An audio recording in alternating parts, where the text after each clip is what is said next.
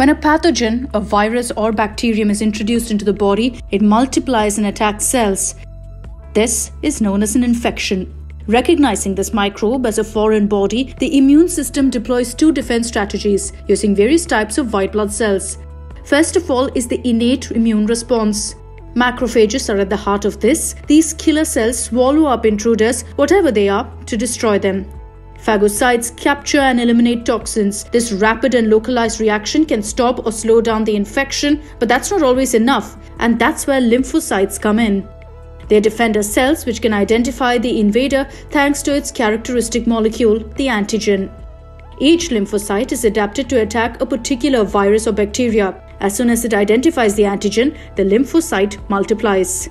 B lymphocytes have the capacity to produce vast number of antibodies. Circulating around the body, antibodies latch on to these antigens and neutralize them, allowing macrophages to eliminate them. T lymphocytes identify and destroy infected cells. The problem is that on first contact with an antigen, the immune reaction is slow, taking several days, giving germs time to unleash an illness. Fortunately, the body remembers its enemies. Following an infection, antibodies and lymphocytes are left with a memory. They therefore react if the same pathogen reappears. The immune reaction is much faster, and the body eliminates the attacker before the illness develops. Vaccines work by exploiting the immune system's memory.